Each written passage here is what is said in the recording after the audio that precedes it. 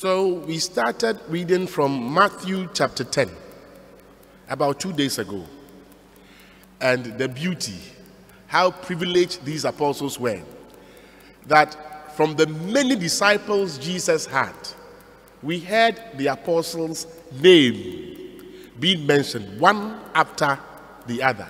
They were chosen by Jesus, and you can imagine how excited they were to be apostles of Jesus.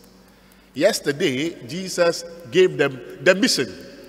Oh, go to the homes, preach, cure the sick. Hey, so wow. And today, Christ, using the principle of from the known to the unknown, begins to tell them the realities of the job.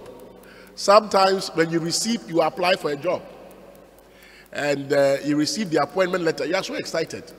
You are the happiest. You get some good food to eat, and you are happy. You have wonderful dreams. You do this, I'll do that, I'll do this, I'll kill myself and work. They tell you go orientation, HR. Then you start the work. It is there that you will see wolves. Wolves chasing you, I'm telling you. So Christ has told them. And so, in our case, where is the lie?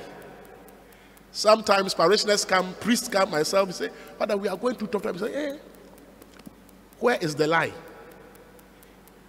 We are not even dead yet. We are lucky. Christ said, brother, will hand you over to death. D-E-A-T-H. Owo, death. So if somebody is insulting you, you be happy. You are not dead yet. Say children will hand over they will be angry with their parents. They will put their parents to death. And Christ will tell us that is why you have to be shrewd as what? The serpent. Be simple as the dove. Shrewdness, shrewd. It does not mean azan. No. A shrewd person, you can check your dictionaries. A shrewd person is a person who is very sharp in judgments. Something happens and within a second can take, if I go there, I'm in trouble. Let me pass here. Somebody comes, hey, how are you? Hey, have you heard the director has done this? A shrewd person. You can look at the person's face and you can see the wolf in the person's face. He just wants you to do what? To talk. And that same person will take you to the court to be killed. I'm telling you. A shrewd person knows when to speak, when to remain silent, when to smile, when to have a serious face, when to hug. A shrewd person. You know when to act. In simple terms, what the Catholic Church we call the human virtues, you have what we call prudence. Prudence.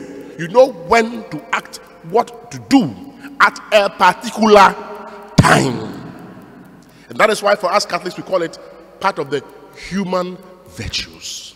Please, let us be shrewd. The kind of world we are in today, there are wolves everywhere. Wolves in the church. I can be a wolf. So many. Are we ready for the mission? Christ has already told us. Once they are warning you, they are also what? Arming you. I remember in Pope John's, they used to tell us that. To be forewarned is to be forearmed. The ammunitions for us to survive, Christ is giving us. Be simple, like a dove. But in your mind, you know what you are doing. Don't be so big. Please, be simple. Yes. Be simple. Because they are not simple. They are complicated. They are sophisticated. Be simple, be humble. Let God inspire you. Let the Holy Spirit inspire you. They will take you to places. They will report you to your director general, to your district director, to whatever. They will transfer you. They will do this to you. Oh, be shrewd like the serpent. You know what? Snake. Today Christ says we should follow the snake. Shrewd like it. Because the snake it knows where to pass. Sometimes we want to behave like, with all respect, what they say in a Ghanaian parlance, mumu, mumu, mumu. A Christian cannot be mumu. No. Because you have the Holy Spirit in you. You should know when to act and when not to act. But I'm telling you, all these are gifts of the Holy Spirit. To be shrewd is a gift of the Holy Spirit. He gives you that power, that human virtue, for you to survive, to navigate, to negotiate your way in our world today. Oh, don't give up. He says, those who endure to the end will be saved. Let us endure.